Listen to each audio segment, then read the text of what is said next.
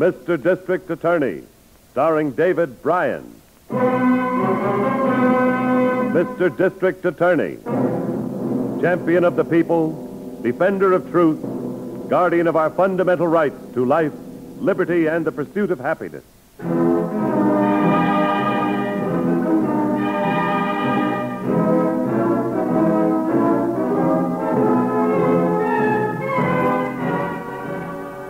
And it shall be my duty as district attorney not only to prosecute to the limit of the law all persons accused of crimes perpetrated within this county, but to defend with equal vigor the rights and privileges of all its citizens.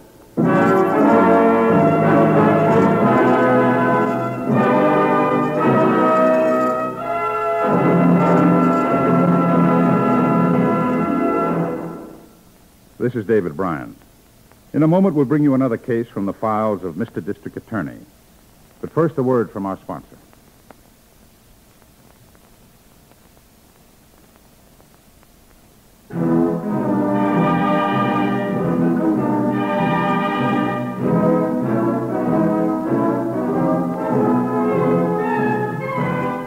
And now, here is our star, David Bryan, as Paul Garrett, Mr. District Attorney.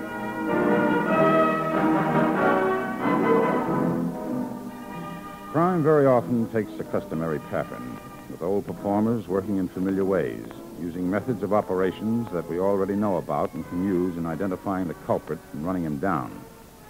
But newcomers are always moving in, mostly young people foolish enough to believe that crime is the quick way to easy money. Newcomers full of fresh ideas on how to get away with it, making it tough on your law enforcement officers, creating new patterns and new problems, such as you will hear about in the case that follows. Better slow down. Just a few more houses now. Okay, next driveway. Kill it. What time you got? 11 o'clock on the nose. The plane will be over in a few seconds. Let's go. On the lawn, Egan. On the lawn. Got the adhesive tape ready? Right here. Sashway. In my pocket. Hey, ain't that the plane? Yeah, but take it easy up these steps.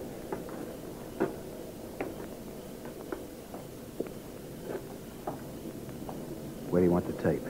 Corner of the glass. Right over the lock. Right. Hurry up. Here comes the plane. I am hurrying. There it is. Give me the sashway.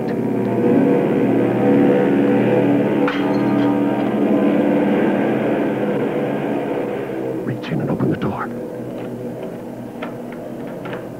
Come on.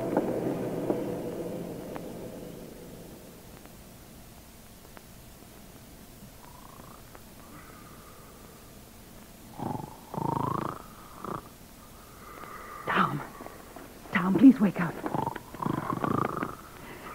Tom, I think there's someone in the house. Please wake up. Tom, I swear when you escaped, it's as if you were dead. Tom. Oh, dear.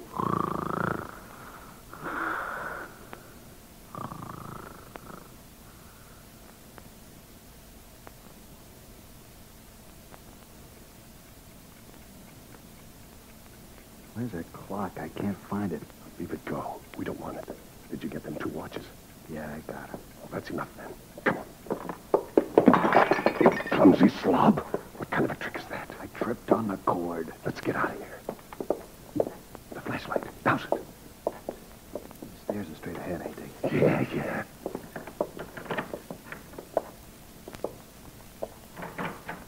Who is it? Who's there? Stay out of the way, sister. No, you're not going to rob us. I said stay out of the way. Oh! Hey, she's hurt. Let's get out of here.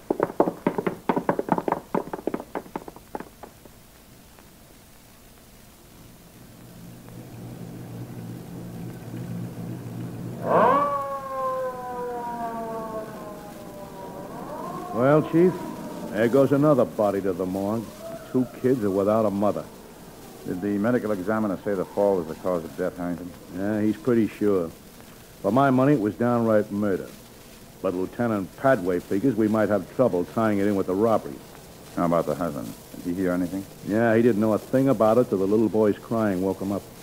How old are the children? Boy is 9, little girl is 3. Yeah, things like these really get you. You know, what I can't figure is how these crooks can break a window without waking up the whole block. I'd hate to try to get away with it. How about a valuation of the loss? Not much. Between $400 and $500. Doesn't make much sense, does it? A woman loses her life because of a few $100s. Padway isn't around, is he? No, he left before you got here. Check with him, will you, Harrington? Have him fill you in on any housebreakers working in this area. I'll see you later at the office.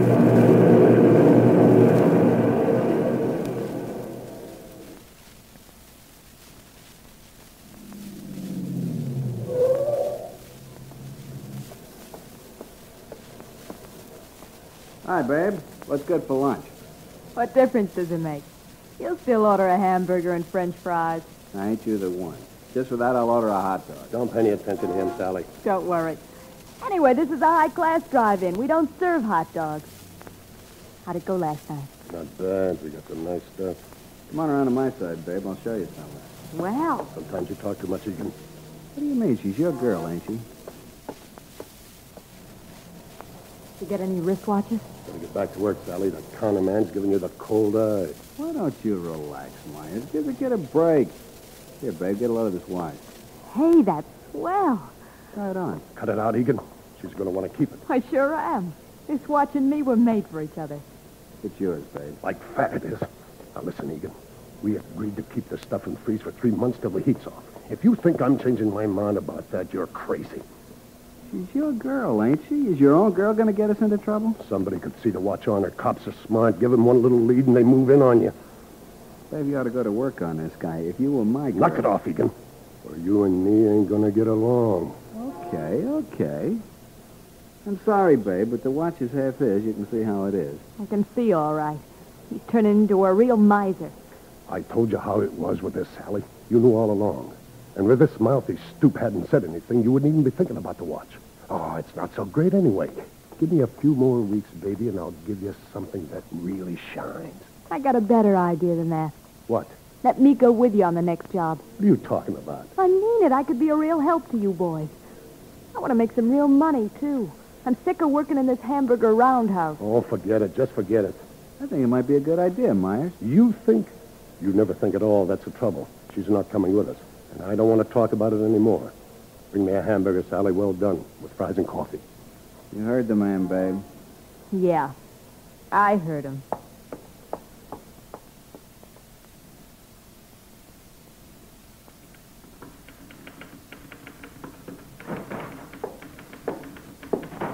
Hi, Miss Miller.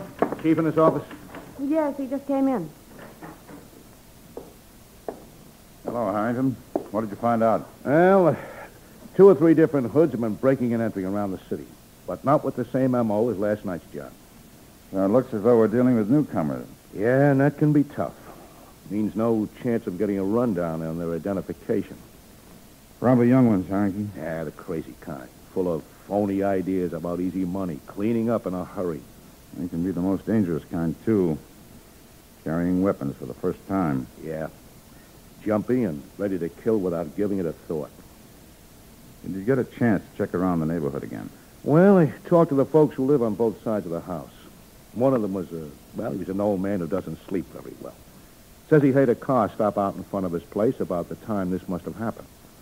Did he investigate? No, he says he didn't pay much attention. But he told me one thing that could be important. He said the dead woman was like him. She wasn't a good sleeper. So maybe she heard these crooks and got up to see what was going on. Which means she probably didn't fall down those stairs by accident. Yeah, that's the way I figure it. Oh, and I found out something else, too. What's that? I checked through that neighborhood and ran into a fellow who thinks he saw the crooks. He stepped down on his porch to get a breath of air and noticed a couple of men walking up the street across from him. Then he got busy watching a big airliner go over. We heard one of those planes this morning. They make a lot of noise. Yeah. You had to yell at me, and I was standing right next to you. Drowns out everything. Even the crash of breaking glass. Huh? That could be the M.O. of this new team, Harrington. They're using the sound of those planes to cover the noise they make when they break into a place. I'll be a son of a gun. Chief, I'll bet you're right. That woman was probably a very light sleeper, and I happened to hear them after they got in. I got a report from the coroner's office on that woman, Mr. Garrett. I just finished typing it up as Harrington came in. Here. Thanks, Miss Miller. Listen to this, Harrington. Huh? Bruise under left eye of victim incurred before death. Suggests she may have been struck and knocked downstairs instead of fallen. That would make it murder, Chief. It certainly would. Miss Miller, Yes, Mr. Garrett. call the airport, find out the exact time each airliner takes off. Yes, sir. I think I've got that number right here on this card. You got a plan, Chief? I've got a plan.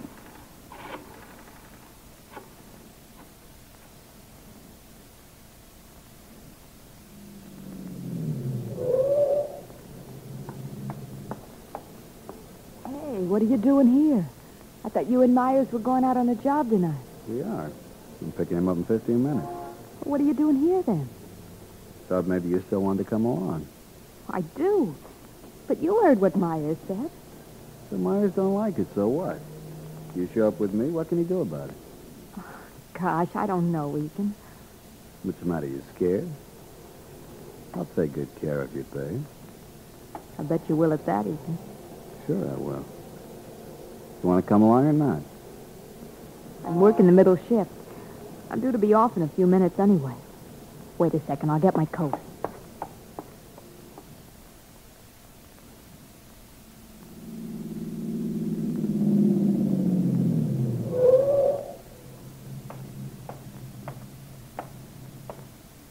About time you got here. I've been...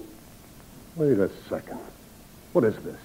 Simple, Myers. A kid wants to come along. I figure she can be a help, so I let her. I don't want her in on it. I told you that. Why? Just tell me why. I told you already a dozen times. You said yourself we could use a lookout. Not her. Oh, come on, Myers. Let me go along. Shut up and get out of that car. Look, Myers, you're wasting your breath. She's going with us. Sally, are you going to get out of that car or do I yank you out? You stay right here, babe. I said she gets out and I mean it. Ow! Let me go, you big moose! Get your paws off of her, Myers. She's staying here. Well, you've been begging for something, and here's where you get it.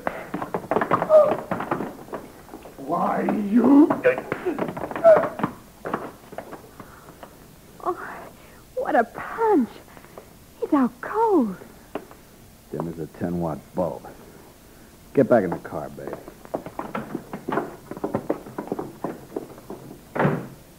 What about Myers? You care? Frankly, no. Well, let him lay there, then. You afraid of cops, babe? What a question. Suppose you had a gun, the cop tried to put the pinch on you. What would you do? What do you think? All right, kid. Where are we going? We're going to take care of that job we got planned. You and me.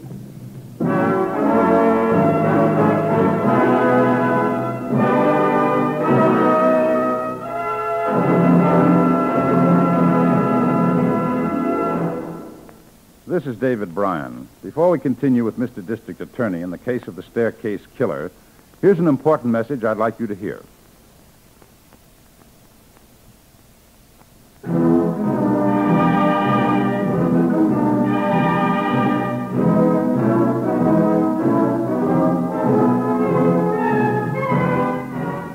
And now back to David Bryan, starring as Paul Garrett, Mr. District Attorney.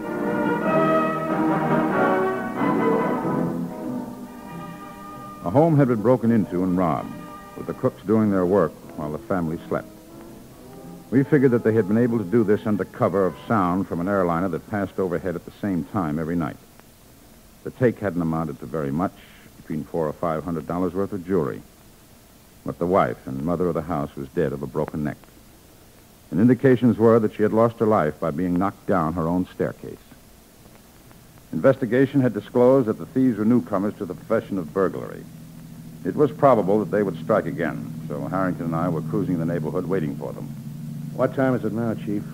10:45. 15 minutes before that plane takes off. Yeah. Well, if my hunch is right, we know when. I wish we knew where. Well, this isn't such a big neighborhood, and we know it's a couple of guys. Turn the next corner, Harrington. Oh, I've turned so many corners, I'm beginning to feel dizzy. The worst of it is they all look alike. You'll just have to keep cruising.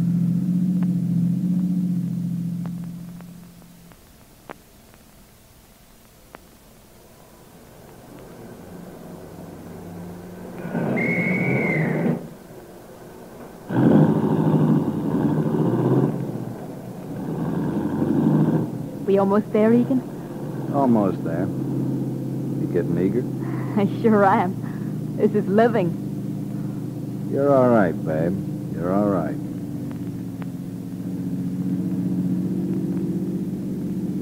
We getting close?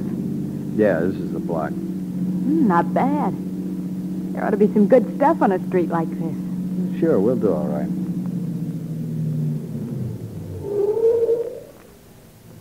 This one? No, it's 5 or 6 places back, but I'll walk. No sense in stopping right in front of the joint. Okay, let's go. I'll go. You're staying in the car. Oh, come on, Egan. Nothing doing.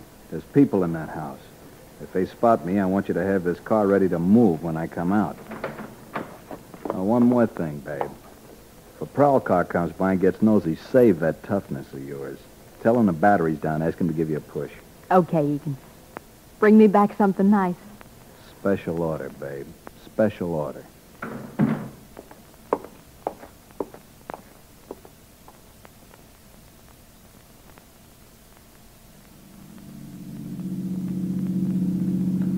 How many more minutes for the plane, Chief? Just a couple now. Turn here. I'll bet that makes 50 corners I've taken. You know, driving like this gets on my nerves. Would you rather do it on foot? With my dogs, I'd rather do it on my hands. Hold it, Harrington. What's the matter? Back up a little.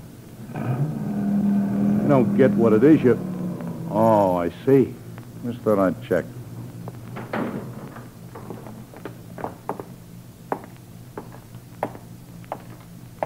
Waiting for someone, miss? The man of the hour.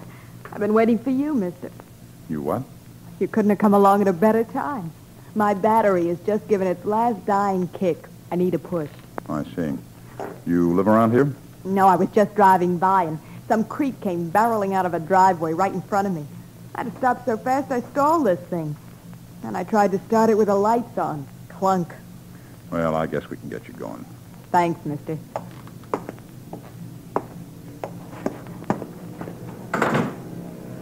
Battery's dead. Back up a little and we'll give her a push. Hey, listen. The plane. Yeah, looks like we wasted our time. If those guys are working tonight, it must be on some other street.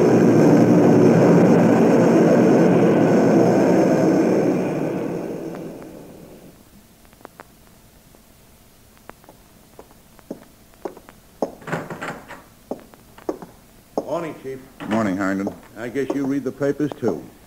Yes, another fancy job of burglary.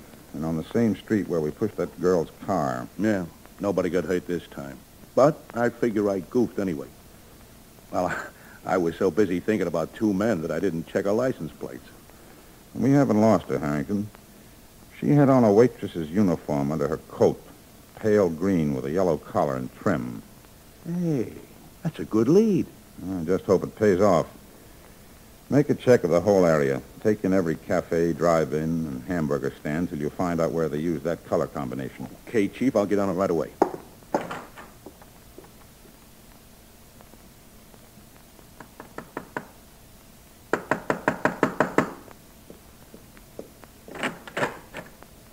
Oh, it's you. You gonna ask me in?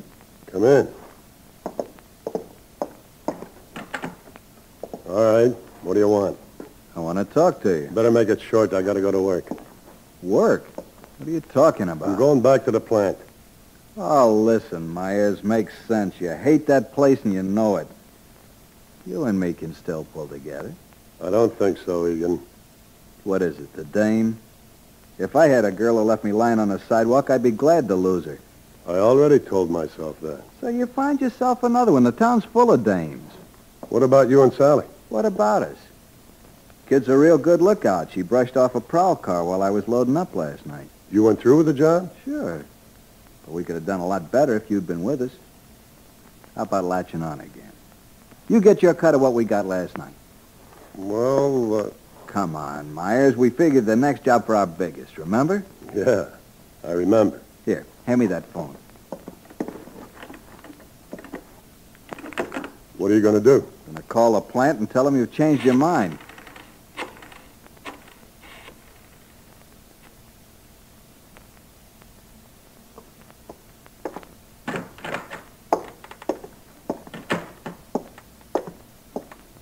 No, just about time we called it a day, Miss Miller. It's after 5 o'clock. Well, I guess so, Mr. Garrett. You look a little tired. I hope you get some rest tonight. I've been expecting to hear from Harrington, but I guess he's not going to call in. I was hoping he'd be able to locate that girl, but... District Attorney's office. Hello, Miss Miller. Is the chief gone yet? No, he's right here, Harrington. Hold on.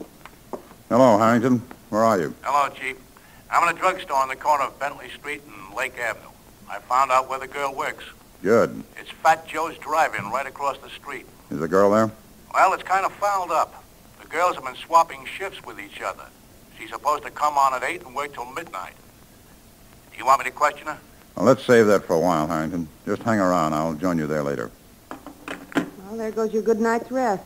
Harrington's rest, too. We'd like to crack this case if we can. It might save other people from dying violently.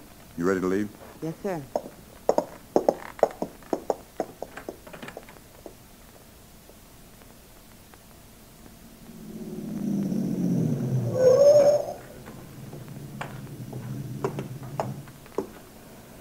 Hi, Chief. You must be tired.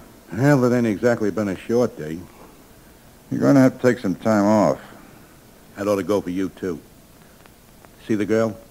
It seems to be working like a beaver. Yeah. She certainly doesn't act like a doll with a load of stolen loot. It could be that we're wasting our time, Harrington. Hey, look. Behind us. Ain't that the car we pushed last night? I'd say it was. 2 men in it, huh? Yeah. You think we should talk to him? Now, let's wait. And I'd better move off to one side so she doesn't see us. Get in, Harrington.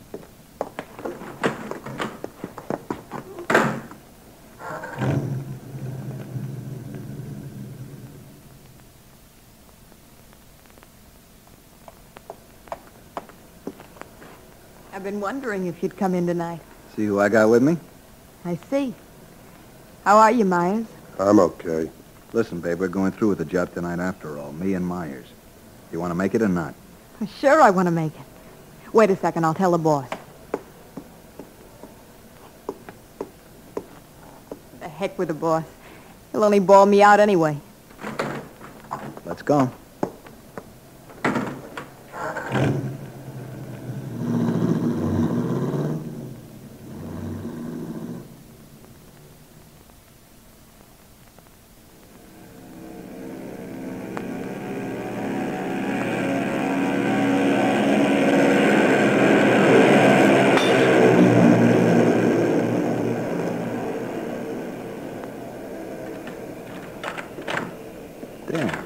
Nifty, huh? Real nifty. You sure there's nobody home here, Egan? I'm positive. That's why I figured we didn't need the babe for a lookout. The three of us can get all the more loot. Okay. Where do we start? Upstairs. That's where they always keep the bangles, baubles, and beads. Come on.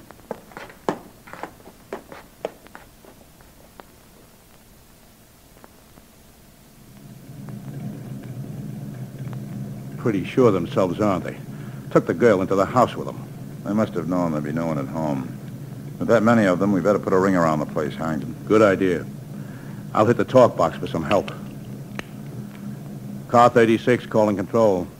Car 36 calling control. Car 36 calling control.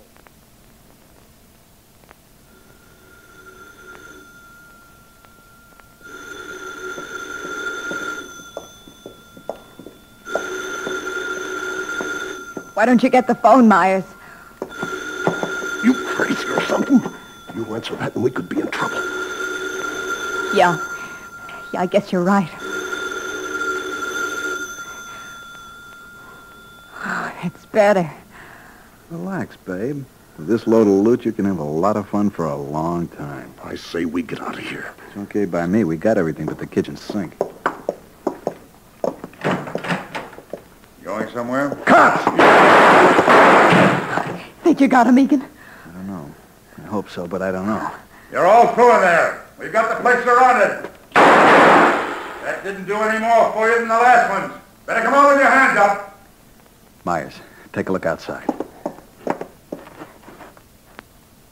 He's right, Egan. We're finished. Not me. I'm coming through, coppers! That's all for you, pal. You're all washed up. Yeah, that's better. Now, just get your face to the wall. And you too. Line up there with him. I said you weren't playing it smart, Egan. I told you. I wasn't in on all these things, mister. Honest. She's telling the truth, mister. She wasn't in on the first one. You mean when you killed that woman by knocking her down the stairs? I wasn't the one who did that. It was... Shut your face, Myers!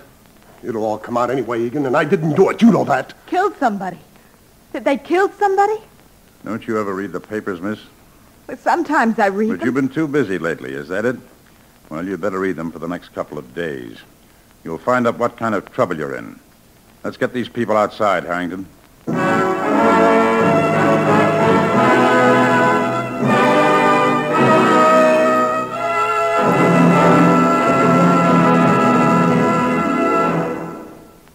This is David Bryan. I hope you enjoy this case from the files of Mr. District Attorney. I'll be back in just a moment after this message from our sponsor.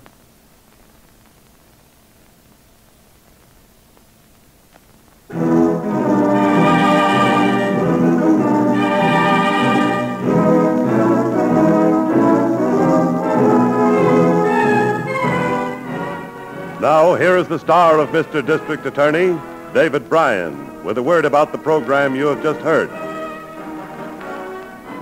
This was the case that made the headlines. The two men we called Egan and Myers were tried and convicted of first-degree murder. Sally, the drive-in waitress, is now serving a sentence for burglary. And now this is David Bryan inviting you to join us when we present our next case based on the facts of crime from the file of Mr. District Attorney. Mr. District Attorney was originated by Phillips H. Lord.